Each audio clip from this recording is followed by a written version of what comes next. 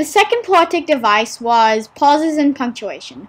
Some examples from the poem are, "Give me freedom from television because I'm beginning to distrust happy endings.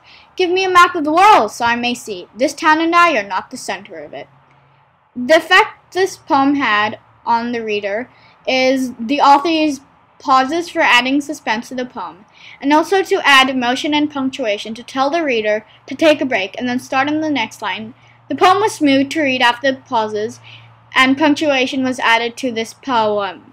This poem really uses imagery and pauses and punctuation properly to enhance the poem and give it suspense. Overall, it was a good poem for imagery, and a good use of word choice is displayed in this poem by Richard Peck.